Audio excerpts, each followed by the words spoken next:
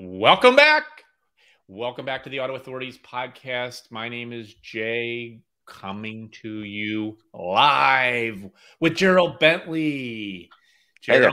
Gerald, we have a big show for you today. We're going to talk about leasing because all these 3-year leases are coming off leases and people think they have equity and they don't know what to do with their cars. And we're going to let you know. Are you ready to do this, Gerald? Absolutely. Let's do it.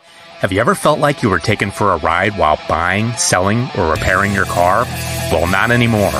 I'm Jay, and this is the podcast to tell you what to watch out for, whether you are buying, selling, or repairing your car.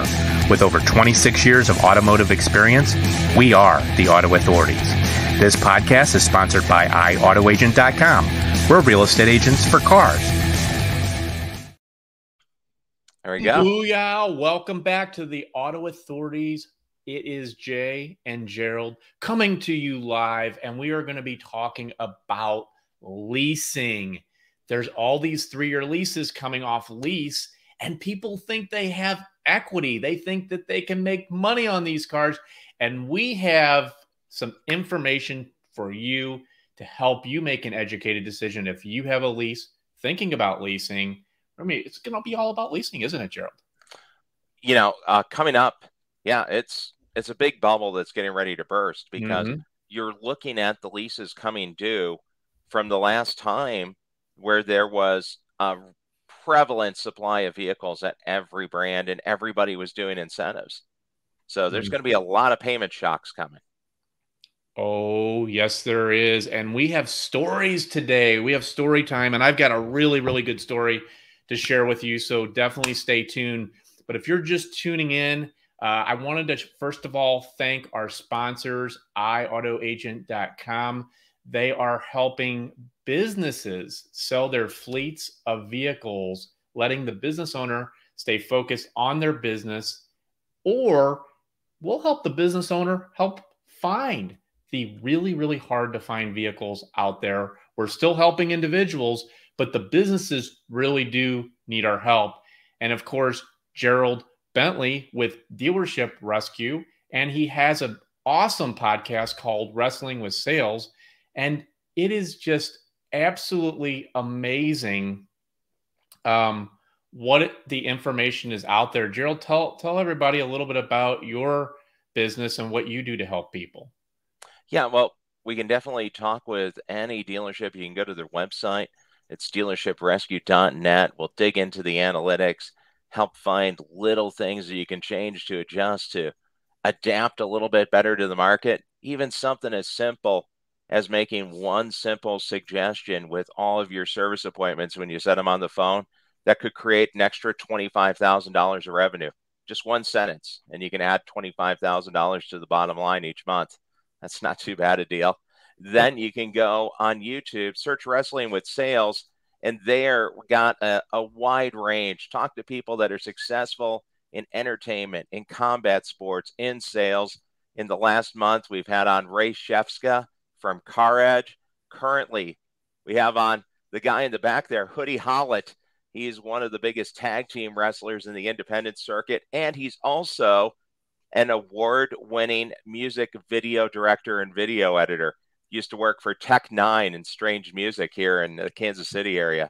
So a lot of topics, something that's pretty interesting for anyone. And if you're a fan of combat sports or pro wrestling, you definitely want to check it out. Absolutely. And if you're just tuning in, we have several different ways that you can tune into the Auto Authorities. We have our iTunes and 19 different channels if you just want to listen to us while you're driving to work. Or go to our YouTube page, the Auto Authorities. That's where you can watch lots of recorded episodes with lots of valuable information. And we want to hear your feedback too. Leave comments below. We want to hear, are you getting the information you need? Are there questions you have? Are there things that you would like to learn about? And we also go live. We go live on Facebook. It's a Facebook group page, the Auto Authorities. You go there and you can watch us live Tuesday at 12 p.m. Central Time. And let's get into this leasing, man. So let's just talk about 2020. what happened in 2020? We had this thing called a pandemic, and they shut down all these dealerships and manufacturers. And then all of a sudden they opened it back up, and then nobody was buying anything. And so they offered all these incentives to people to go buy vehicles. Well, lots of vehicles were bought in 2020, weren't they, Gerald? Yeah, and that was the last time that you saw a big wave of inventory. So here, just to give you a comparison, in that year, right then, you could have leased a Honda Civic, nice car, nice compact car, popular selling vehicle. Could have leased one of those for probably somewhere around $225, $250 a month with minimal money down, maybe your first payment and fees. Now, if you want to lease one of those cars, if you can find one, you're knocking on the door of $400. So it's going to really create a huge disruption because people are running out the end of their subvented leases. So a lease that was bought down below Fed funds rate, those are done.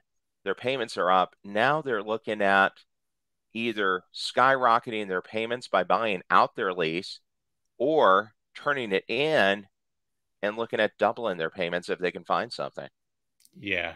And it's crazy right now. So like literally there's always already a shortage of vehicles available right now. And this is not going to help things because most people, when they go see what they're going to have to pay for the next vehicle, they're probably going to wind up buying them. And that's what we're seeing on our end because we did a bunch of leases when people used our vehicle finder program and we would do a lease for them.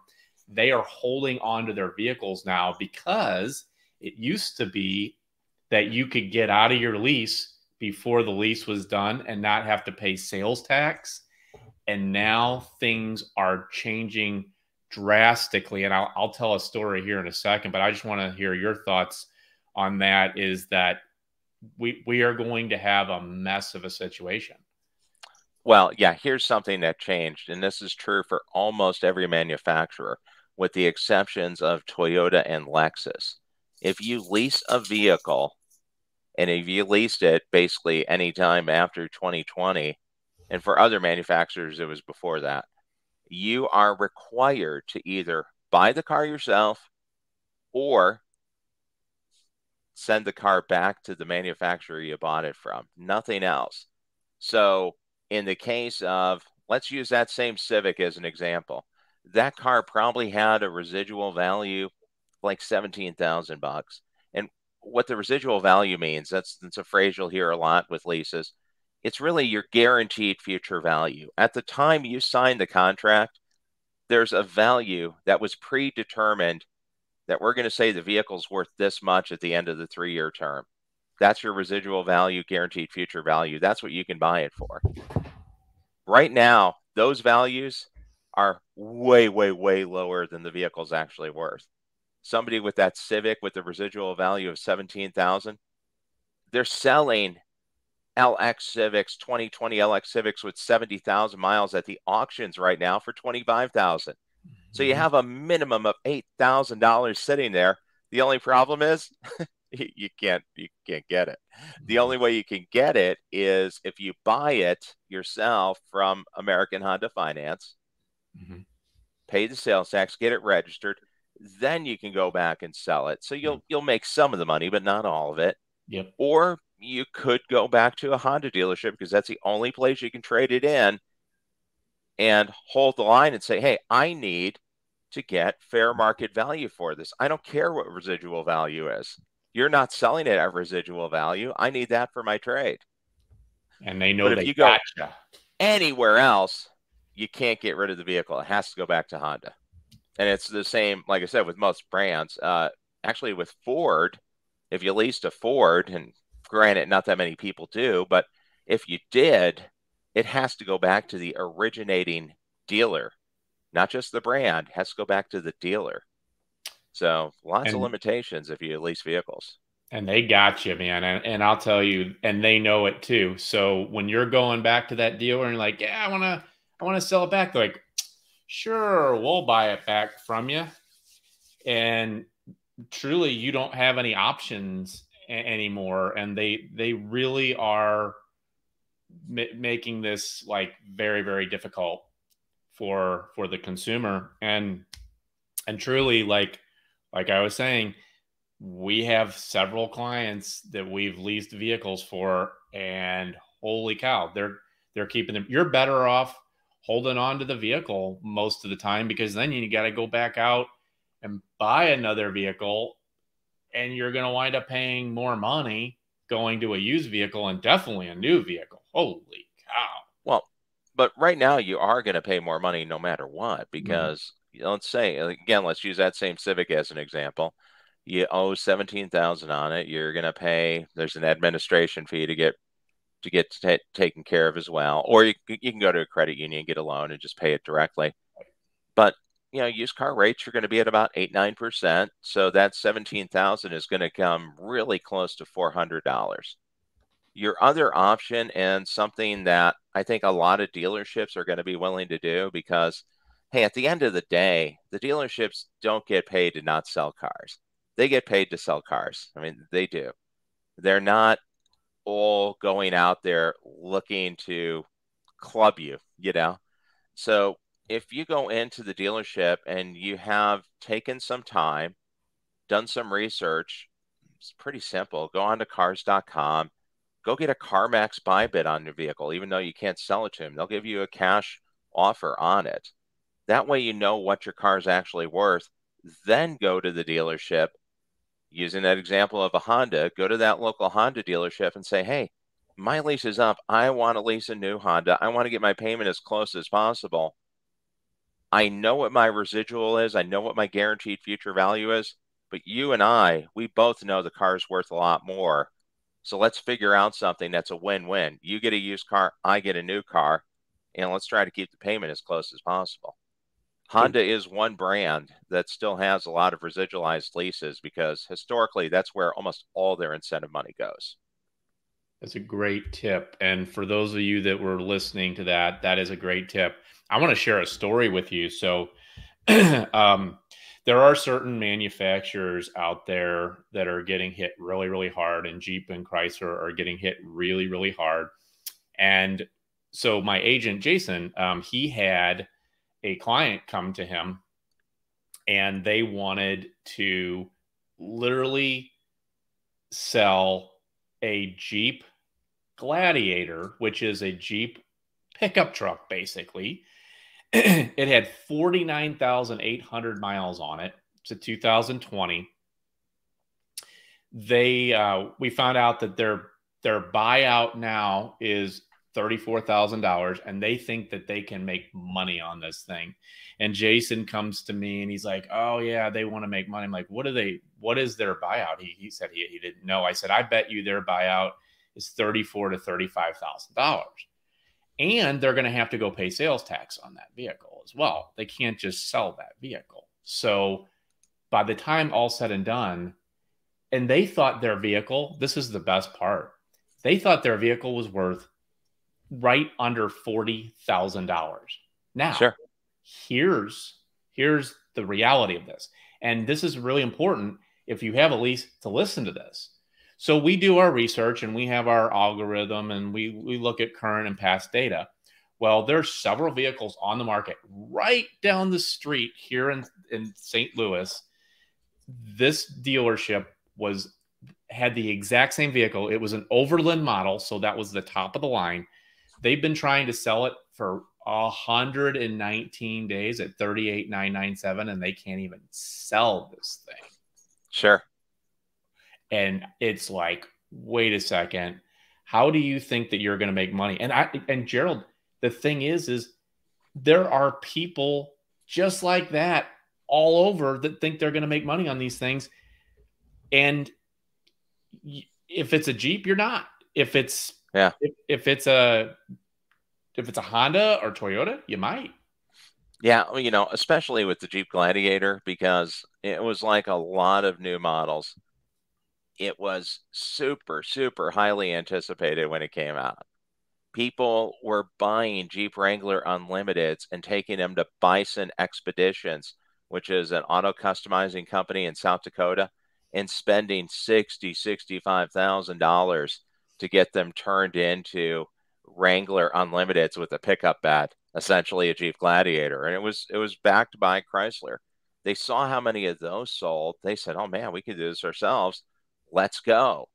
That's what the Gladiator came from. And the Gladiator was super hot the first 6 months it was out. They were selling for thousands over sticker. That's where those residual values got set.